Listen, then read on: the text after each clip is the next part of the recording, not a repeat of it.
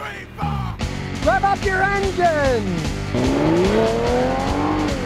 I said the Dodge Caravans are one of the worst vans ever made in the history of mankind. Well, here's one that might make me eat my own words. It looks like crap. The paint's all peeling off of it. It's got 185,000 miles on it, and the check engine light's on. And when you check under the hood, the little 4-cylinder engine burns about 2 quarts of oil a week. But in spite of all this, it's been a decent vehicle for my customer, and here's why. He bought it years ago for $2,500, and he's put 80,000 miles on it since then, and hasn't spent that much money on it. He did have to spend $500 for a new flex plate on the transmission. He went to a very honest mechanic who didn't try to sell him a transmission that he didn't need. He just replaced the broken flex plate. So how did he get so many miles on this without having to rebuild the transmission? Well, the answer is this little snail paste 4-cylinder engine. It's only got 150 horsepower to pull this thing around, so it's slow as can be. But in this case, that lack of horsepower was a saving grace. The automatic transmissions in these Caravans were horrendous, but most people got the V6 engine. Puts out a lot more horsepower, and it burned those transmissions out way too early. This engine is so weak, it doesn't burn the transmissions out the same. As you can see, it's got all the space of a regular Caravan, a decent amount of 3-row seating. You can get a lot of people in here. And if you did fill it up with people that were a bit on the heavy side, you might have to get out and push it up a hill. As the old joke goes, why does a Dodge Caravan have 3-row seating? Well, that's so 6 of the people can get out and push it to the nearest gas station when it breaks down. But in the case of this Caravan, it's been a very dependable vehicle. $2,500, he's gotten 88,000 miles out of the thing. Hey, no one can complain at that kind of a deal. Well, the power steering groans a little, a lot of creaks, going over bumps, but it's still running and shifting gears pretty good. Now the shocks have seen better days. You feel the bumps, but this is basically a commuting van to go back and forth to work. And it did have to downshift going uphill, but now we're going downhill, and it has much more acceleration downhill. As we go from a standing stop, you can see it's straining to make it up this little hill, but it's still going. The shifts may be a little bit ragged, but it still makes itself down the road. And the front end's a little bit worn. There's a little bit of shaking here, but what the heck? It's still a useful commuting vehicle. Especially since his wife listened to me and they bought a new Toyota Sienna van for their nice van. So they got a junky van and a nice van. And there's nothing wrong with having a junk van.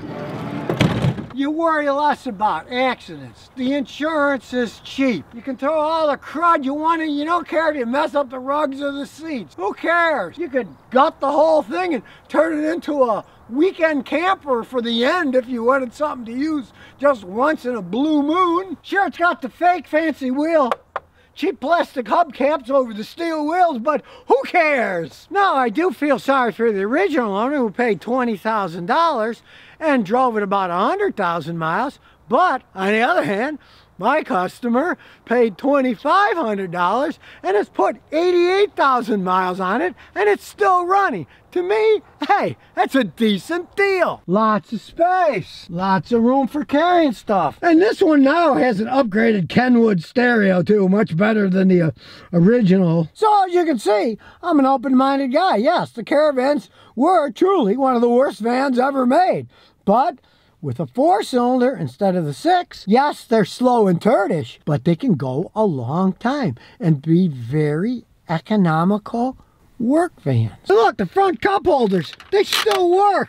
Amazing. So now you've discovered, even one of the worst vans ever made can be a decent vehicle if you pick the right one and get it cheap enough. Because if you can go 88,000 miles on a vehicle you bought for $2,500 years ago, I'd say that's a sweet deal. And yeah, it might not look like much with this horrendous Dodge paint job fading away in the sun. But then again, You're not going to worry about dents and scratches.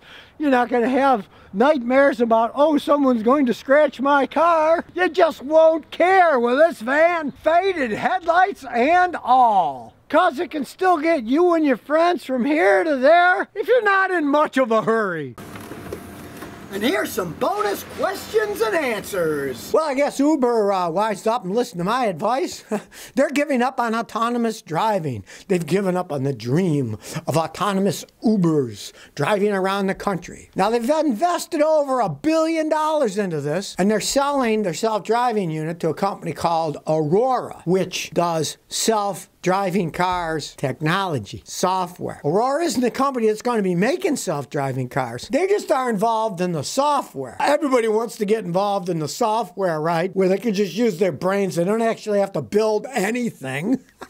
A lot cheaper to do it that way than it is actually manufacture the things. Now, Uber lost $303 million between January and September this year. And you'd think, hey, you know, with people not taking public transportation and stuff, Uber would actually be up. Amazon, they're making a fortune during the pandemic delivering stuff to people, you'd think, but who knows, you know? They're losing so much money, they gotta recoup stuff. They've gotta become more profitable, so that's why they're getting rid of this autonomous self-driving thing. Like old Scotty said here years ago, don't hold your breath on cars that are driving themselves anytime soon.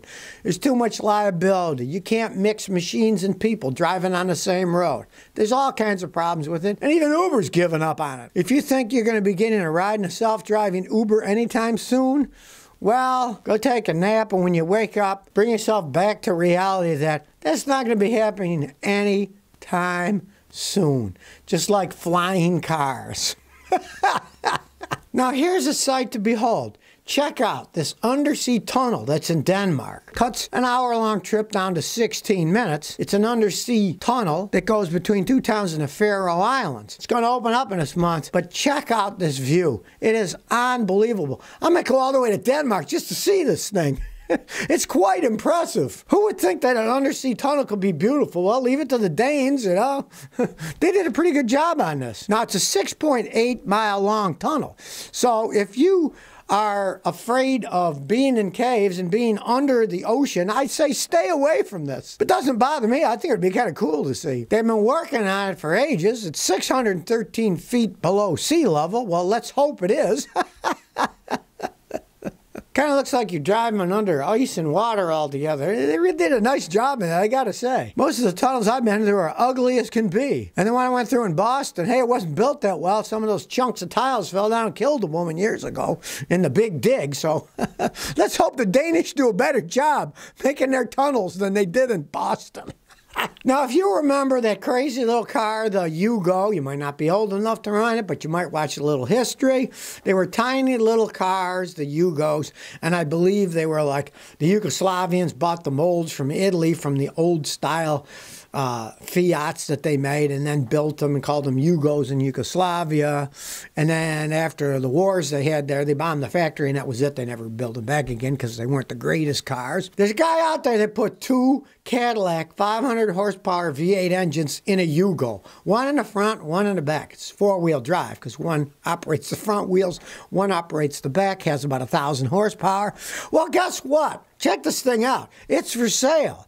You know, you want to buy it? Hey, you have a unique car, a Yugo with two Cadillac V8 engines. Now, the guy wants $25,500 for it. He's not giving it away, but it does bypass. The one big complaint about Yugos is that they were so slow, it said, you go faster than the car does. Well, this thing's got 1,000 horsepower, and it did keep quite a bit. He had to stretch the hood and stuff out to fit V8 engines, of course, but it actually runs.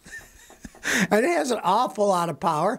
And strangely enough, because of the old technology, the Yugo actually was a pretty heavy, small, compact car. It had a lot of heavy-duty steel in the frame.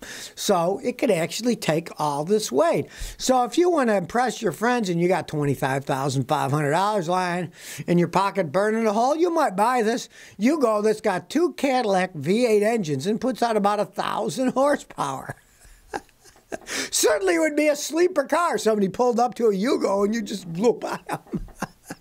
I don't know how street legal this thing would be, but kind of interesting that somebody put 1,000 horsepower in a Yugo.